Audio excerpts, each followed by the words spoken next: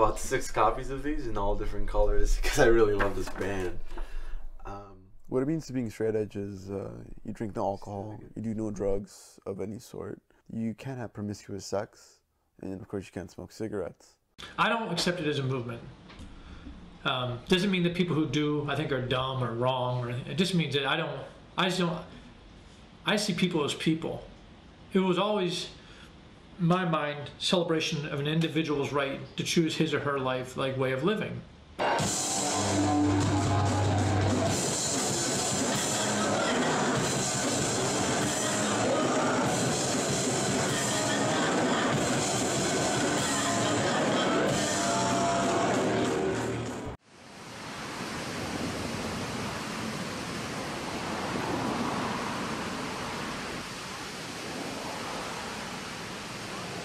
Problem with movements is that movements start to lose, I think, quite often sight of humanity, like human beings, individuals. And the kids I went to school in Connecticut, and I just wanted to be different than all these kids, and all the kids were really into partying.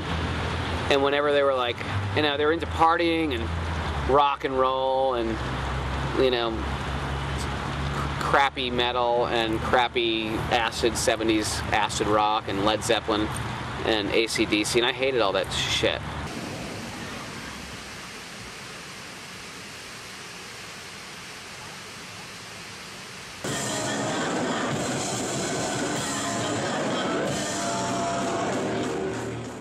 But what else do I got? I got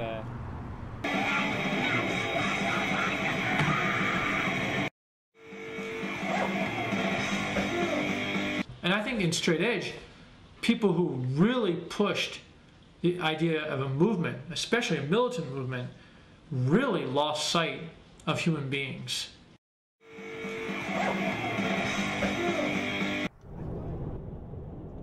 I think it's a really deeply personal decision that you have to make for yourself. The reason that I am straight edge is out of a sense of self-preservation.